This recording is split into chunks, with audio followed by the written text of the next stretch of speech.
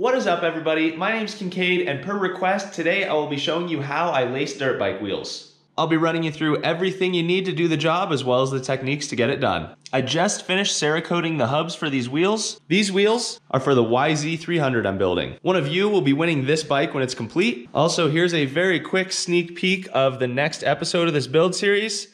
You're not gonna wanna miss that. If you would like a chance to win this bike when it's finished, you can tap or click the link on screen or in the description to get yourself entered. Without further ado, let's build some wheels.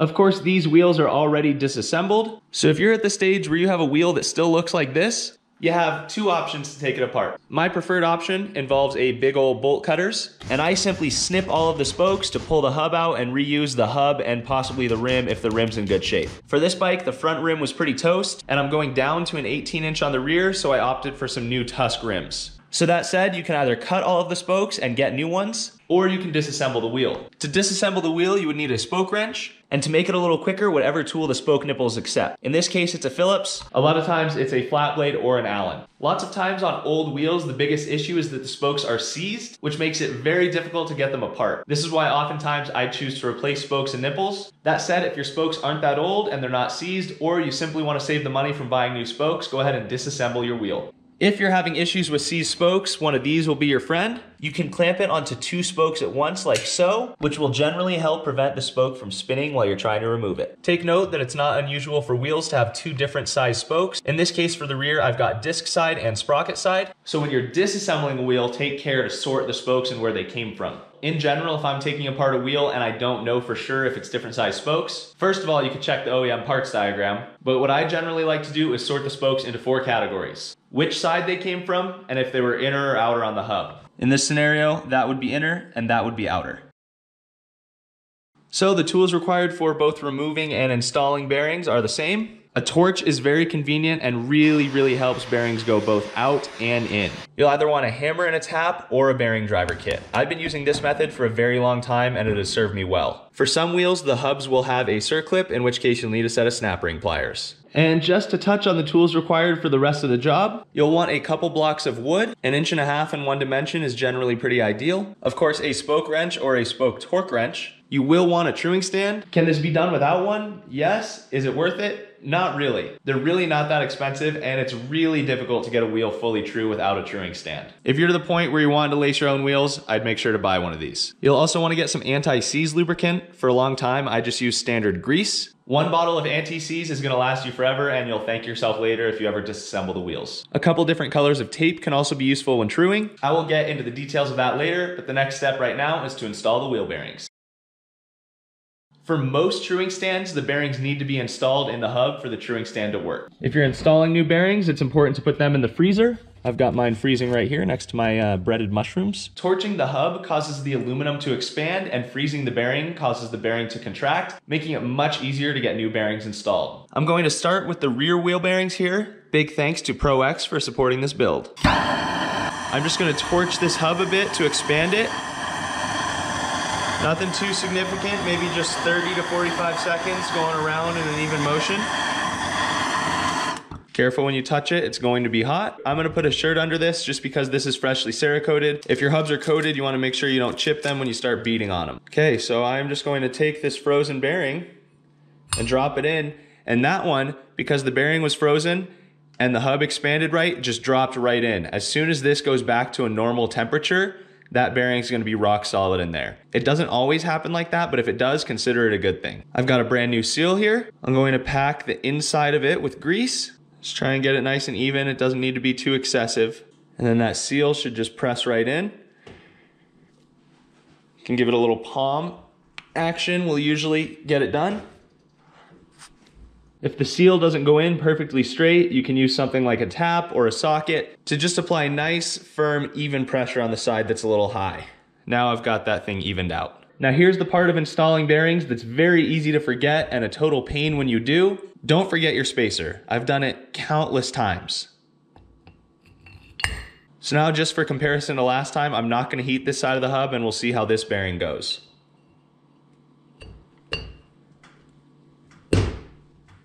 See, it makes its way in, but it doesn't go all the way because that extra little expansion is very helpful. So in this case, I've got a 32mm socket. If you use a method like this, you always want to use the outer race and not the inner race of the bearing. So this socket perfectly covers the outer race there. I'm gonna take my hammer and apply nice, even pressure all the way around.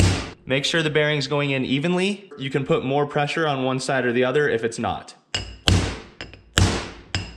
Once the bearing is seated, you will hear an audible sound difference. Now that's bottomed out. I could hear the sound change. This rear hub does use a circlip, so I'll go ahead and get that installed. Make sure that seats nice and evenly, then you can install the last seal. That one installed nice and easy. All right, your brand new wheel bearings and seals are installed. It is time to start lacing the wheel. This is the point where you want to lay out your couple blocks of wood, set your rim on top, and center the hub. At this point, you want to make sure you're organized and know which spokes are which. I'm starting with the disc side spokes for this rear wheel, and I've got the disc side of the hub facing up. I also like to lay out a little rag and get my anti-seize lubricant ready. Most modern dirt bike wheels have 36 spokes and follow the same pattern. Lacing spokes is pretty simple if you follow the pattern, and if you mess it up, it's a total pain. I've done it once. So essentially every matching hole on the hub, for example, 1, 2, 3, will align exactly 4 spokes apart on the rim. So between here and here, there will be 3 empty holes. I like to start with the 9 inside spokes on one side and then move to the outside spokes. Because as this builds tension, it can actually get hard to cross the spokes over, especially with an 18-inch rear wheel, which I'll show you when we get there, but for now, I'm gonna start with the first 9 spokes. I'm gonna coat the threads with a little bit of anti-seize here. I'm gonna start with one of the inner holes. And the only important thing here with the rim is to make sure you start with an upward facing hole. I just put a couple threads on at this point just to get it started. I'm gonna go into the next corresponding spot on this hub, and this spoke is going to be 4 holes away from this one. So we'll count 1, 2, 3 empty ones onto the 4th. I'm gonna continue this pattern for the first 9.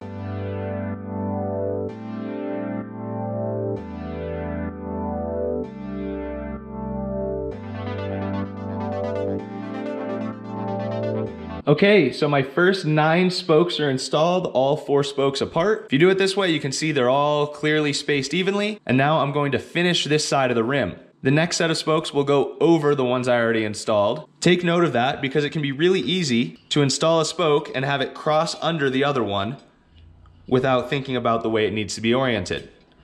So you have to make sure that this spoke goes over this one and this one. It can get a little tricky where you need to flex the spoke a little bit. You can move the hub around a little bit. Do whatever you need, but make sure that the Z-index of these is correct. They're also gonna alternate every 4, so they're essentially just gonna go in between each of the 9 I've already installed.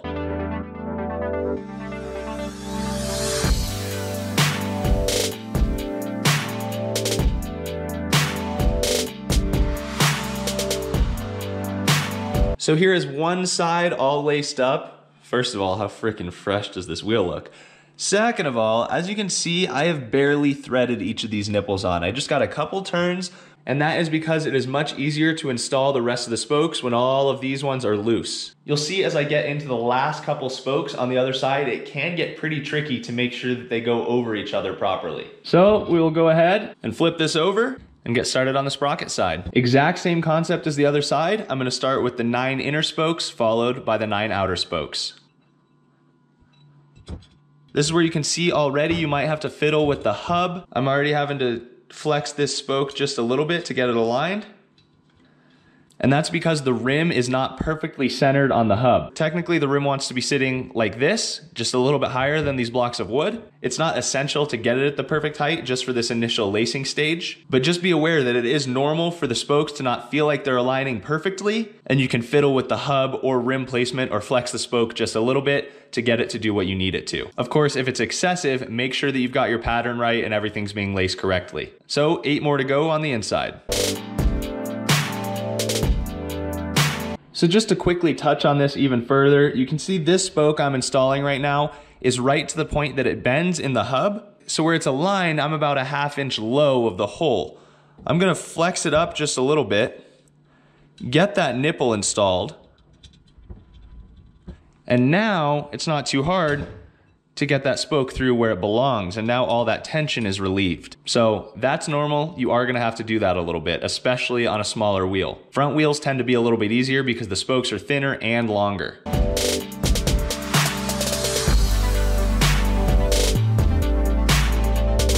The first 9 on the sprocket side are installed. Time to get the last 9 in. So as I've pointed out, in this scenario right here, this spoke naturally wants to go under this one. Now that I'm down to the last 9, the wheel's starting to get a little tighter. So here I can lift the hub a little bit, flex that spoke down a little bit, and then apply pressure on this one. As you can see, it does get pretty tight. Like, I'm applying a reasonable amount of force here, and there's nothing wrong with that as long as everything is in its correct spot. So you can see I'm sliding this one in. I'll get a couple threads on that nipple there. And then once you're to this point, generally, that'll pop on through. So this last 9 is always gonna be the trickiest part, but just know as long as you've got the pattern correct and them overlapping in the right directions, you're on the right track.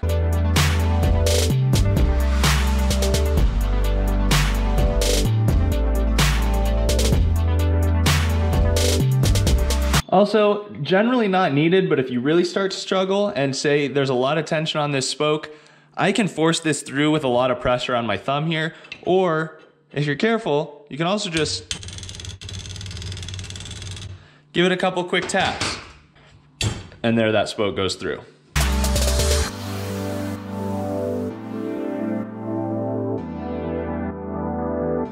All right, so at this point, your 36 spokes are loosely installed and your wheel is technically laced. By this point, it's probably about 5 o'clock and you should crack yourself a beer. I emailed Kettle House to see if they wanted to be a sponsor for the YZ build and they didn't respond to me. The next step from here is to tighten all the spokes evenly, but not too much to start. My general rule of thumb is to tighten each nipple to where the threads are no longer showing, and that is my starting point. Depending on the style of nipple, you can definitely do this with a drill or an impact. This is much easier if they're Allen or Phillips style. Flatheads are kind of a pain. But I am just going to go around for every spoke until I'm just at the top of the threads. For this step, you do not need to worry about the order. You can just go around and tighten all 36.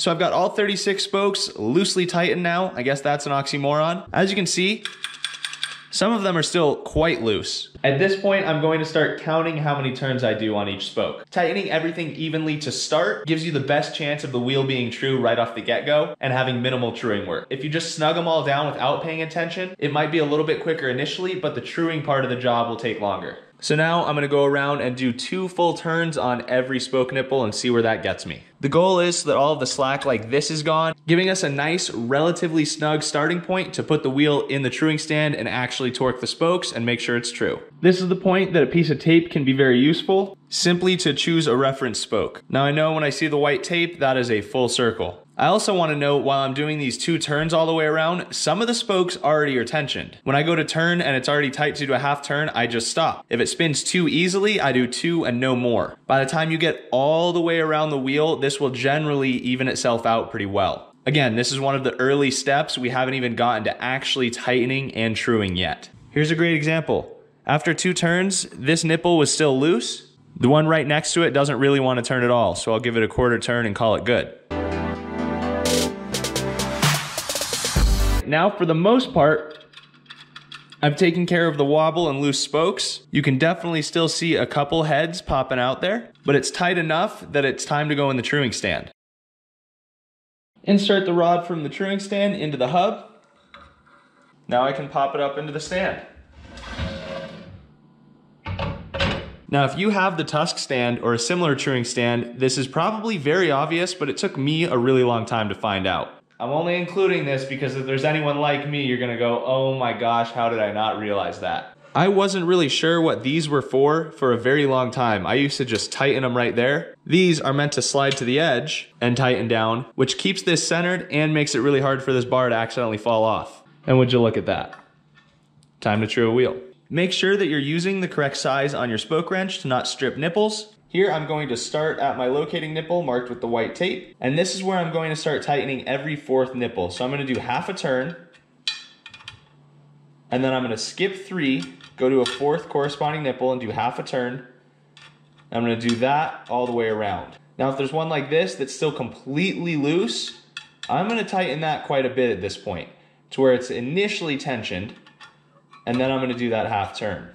Essentially, at this point, everything should have some tension on it, but doing it in fours, make sure that everything is tensioned evenly. Now I've done a full rotation, I'll go one more nipple over, do half a turn, that one's already pretty snug. Skip 3, 1, 2, 3, onto the fourth corresponding nipple, half a turn.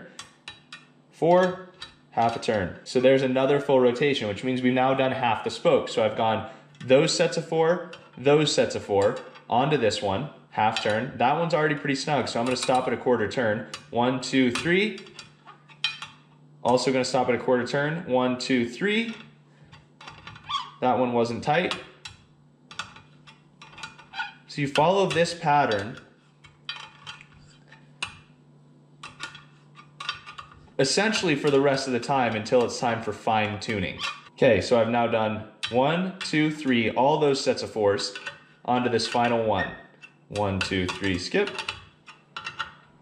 You can think of it as skipping 3. You can think of it as alternating on that side, whatever is easiest for your brain to process. So at this point in these early truing stages, you can give it a spin, see how you're doing.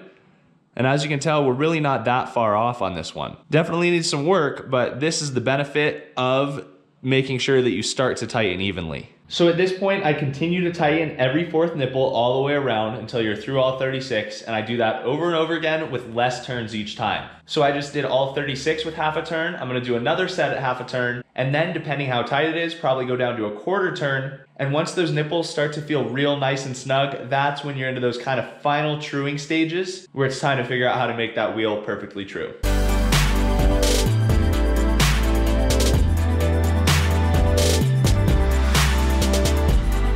Okay, so once you're to this point where all of the spokes are relatively tight and the wheel is pretty darn close to true, but this is the time to actually start the truing process. So I'm going to adjust this needle here. So you want to align it to where it only makes contact at a high point on the rim. So this is a really nice adjustment because it not only shows me where I need to go left and right, but also where the wheel's traveling up and down. Now the concept of truing a wheel is easy. Execution is a little harder. Essentially, if the wheel is pulling too far to the left in one spot, you're going to tighten the corresponding spokes on the right side. Essentially, all you're doing is micro-adjusting spokes to move this rim to where you want it around the hub. This is where having multiple colors of tape can be helpful. So I'm going to stop the wheel right here where it's pulled too far left. And I'm going to put a piece of blue tape on the spoke right here for my reference point for that. As you can see there, I know this is the point where the rim is pulled farthest to the left. Okay, so right now I am directly opposite the side where it's dished out too far on the left. So if we say that that spoke is where it's the worst, I'm gonna tighten probably 6 spokes around that on this side. I'm going to do the ones directly across from that point the most significantly, although that's actually really tight already. This one is not, which makes a lot of sense. And that's how truing works. Every spoke needs to have even tension. Okay, so I've tightened those 2.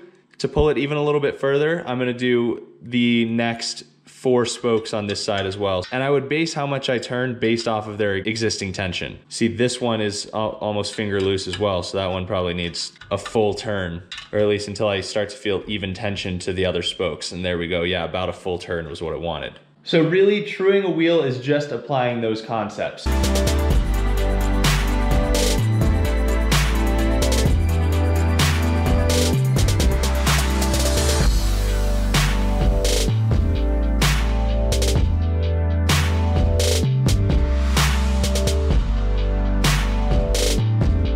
So I'm making a video teaching you how to build and true a wheel. You gotta decide if my truing skills are up to standard. This is where I'm calling it done on this one. It's just about perfect with the slightest little bit of wobble. With this rear wheel all trued up, it's time to install a fresh rear sprocket with some brand new sprocket bolts from Fastmetric. Pre-Loctited and ready to go.